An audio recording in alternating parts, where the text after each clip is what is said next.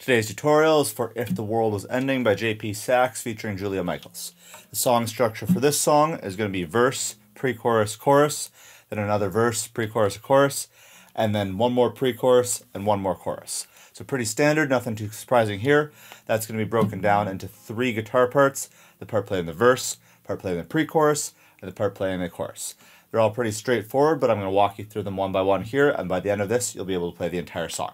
Remember, you can follow along with chords and lyrics in the description below this video. So let's get started with the part played in the verse, and that's going to start with the lyrics, "I was distracted and in traffic." This one's going to be pretty simple. I'm just going to play nice, easy down strums, held for 4 beats, and then just switch between a bunch of different chords. Nice and easy, play it softly to make sure to mimic the nice, soft feeling of the actual song, and it should sound really nice. We're going to switch between C, D minor, F, G, C, and then end on an A minor. And you're just going to play each of these for 4 beats before switching, and remember to play them nice and soft and easy. If you're still new to guitar, you're going to want to start with my free beginner course and then come back to this video afterwards, and for everyone else, let's try out this chord pattern.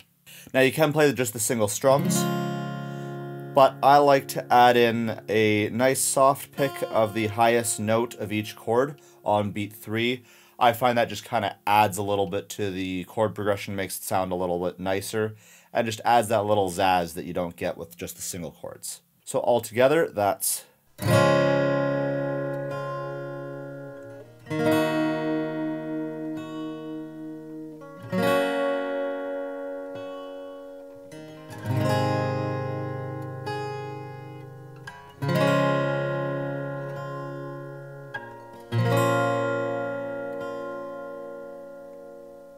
So that part can be played in the verses. Now the pre-chorus part, where it starts with, "and I know, you know, we know you weren't down for forever, and that's fine."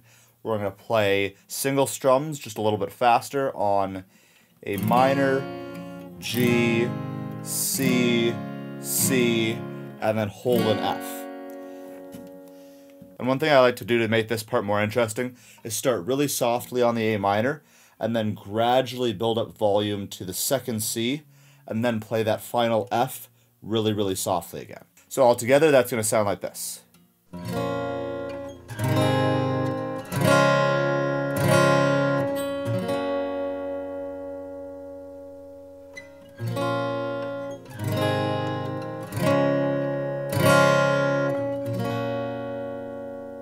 And you can hopefully hear that volume change, which just kind of helps follow the build of the song until that really soft F chord, which gives a lot more motion and expression to your guitar playing. And that's all we need to play the pre-chorus. Now moving to the final section of the song, which is the chorus, and that's with the lyrics, "and if the world was ending, you'd come over right." So then starting on an F, our strumming pattern is going to be 1, 2, and 3, 4, 1, 2, and 3, 4.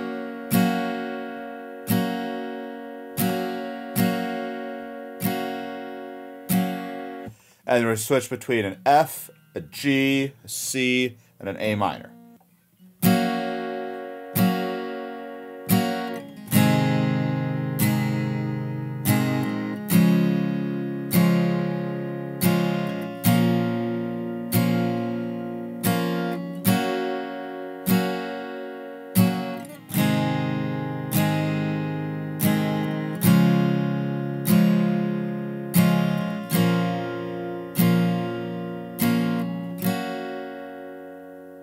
And if you can play those 3 parts, then you can play the entire song.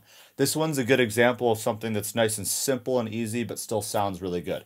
It doesn't always have to have all the fancy strumming to sound really nice. Sometimes just a really simple, smooth guitar is all that you need to make it sound really good. If you enjoyed this video, please hit that thumbs up button. Let me know in the comments below. Make sure to subscribe if you haven't already. And don't forget to hit that notification bell so you get notified of all the new videos that I post. With that, I'll see you in the next 5-minute guitar lesson.